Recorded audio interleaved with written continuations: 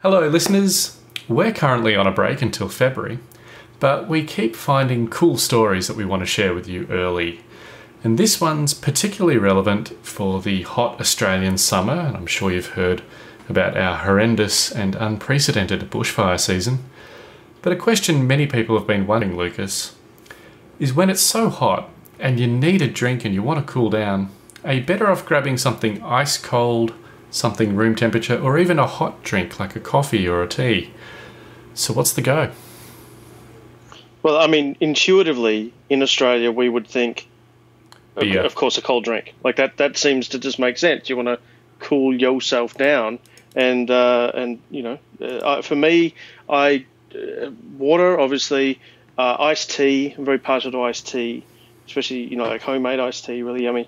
But it doesn't generally sort of jump into my mind to drink something hot. But apparently a lot of other cultures... My mum always told me to drink something hot. Did she? Well, your mum is onto something. Well, yeah, I mean, she's right. It would seem that many other cultures do tend to drink hot things when it's really, really hot. And it does appear that there's something to this. And it seems to relate, quite simply, it seems to relate to your body's response to heat. How do most mammals deal with heat? Not all, but most. How do we dissipate heat? Sweat. What's the most like common we thing? sweat. Yeah. Sweat, right? Yeah. So that's one of the things that we do. Some other mammals are not as able to sweat, like dogs. Quite famously, I think they sweat a little bit from their paws, but they pant. And if you watch, actually, I was watching my dog the other day when it was panting. It really flattened. He really flattens out his tongue, so like to maximize the surface area of the tongue, and then this rapid movement of air across the tongue forwards and backwards, in and out. You could see how that would, dissipate heat, like a heat sink or the ears of an elephant, for example. But we don't have elephant ears and we don't pant. Well, at least not for this reason.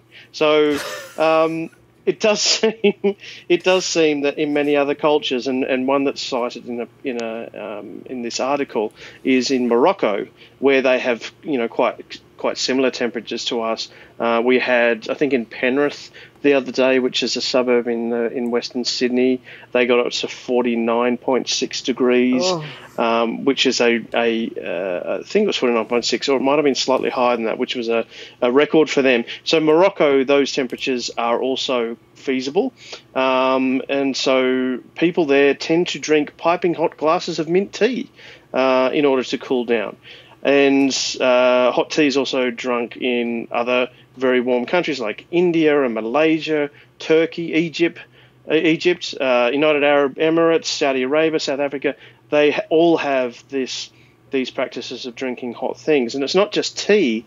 In some parts of the world, for example, in a part of China, in southern China, they drink this, but basically they consume this hot pot, which is like a really spicy soup, which has got beef fat in it and a whole lot of spices and so forth.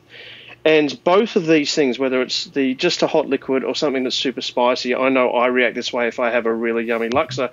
I love chili, but chili doesn't love me. Chili makes me sweat like crazy.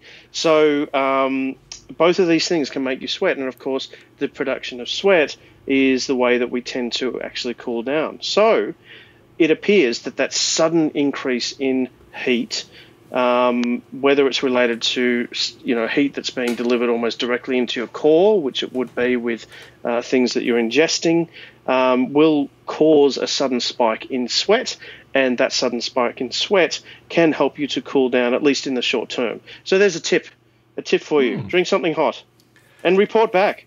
Tell us how that goes for you. It is really counterintuitive. Like, I was thinking there'd be something along the lines of like a temperature gradient. So you have a cold drink, and then the cool inside of you versus the hot outside of you means you're more likely to lose more heat I going was outside, thinking or exactly something the like same that. But I thought exactly the same thing. This is exactly the reason why if you make 2 cups of coffee that are basically the same volume, same container, same cup, but you put a little bit of milk in one and not in the other, the one with the milk actually ends up staying warmer longer than the one without the milk, even though you've introduced cold liquid into that cup. Because what you've I done did is that prac you've in year reduced. 7 Did you? as a Yes. student. Yes. And that's a temperature gradient thing. So, that difference is not as steep, so it doesn't plummet as fast. And there's a point at which those curves cross over, which is really, really bizarre. So, like you, Ed, I thought it would be the same thing. But no, apparently this is what there's a study that was done in, I think it was 2012. Yep. It was done by the Scandinavian Physiological Society. No point in the psychologists getting involved in this one. Does it feel cold? Anyway, How do you feel about that? Did your mother tell you to drink hot drinks? that's She did. Oh my God. we've gone full circle. That's incredible. So they said body heat storage is lower with warm water ingestion, likely because of disproportionate modulations in sweat output arising from warm-sensitive thermosensors in the esophagus/stomach. In other words, you sweat more. So But that's also there you interesting go. because That's our tip. but that works sure in a dry Australian heat. But if you're in a really humid, hot climate like Malaysia or something like that, I wonder, you're already sweat's not as sweating so effective. much anyway. Yeah. So, That's a good point. I don't Interesting. know. I don't know. Well, I mean, Hey. a lot of these areas that they've cited are very, very much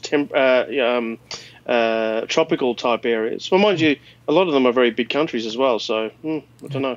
It's like you say India, but there's lots of variation in India of different climates. So this is one of those Yes. studies that sort of first makes you laugh and then makes you think. I mean, it could be another Ig Nobel. could be. We need Could some be. kind of Nostradamus pundits, like which of the Ig Nobels did Science on Top call out Yeah. in January? Yeah. You can Anyway, I like that. hit the stats. That's a great idea. Yeah. I'm not that confident we're going to pick that many, but, well, it often takes them a long time. that's true. It would be a long-term study. Also, we could just shotgun approach and call everyone a potential Ig Nobel. Everything, yeah. Yep. And then we can say, and we predictly, that was Yeah, correctly we and predictably predicted corrected together. that. Yeah. Yeah, Wow. and then just ignore the ones that we predicted that didn't actually Yeah. come to fruition. That's how humans work. Yeah. Hits and misses. All right. And sweat. Hits, misses, and sweat. Very good. And that's it for this mini episode. Remember, we'll be back again in February for another season of Science on Top.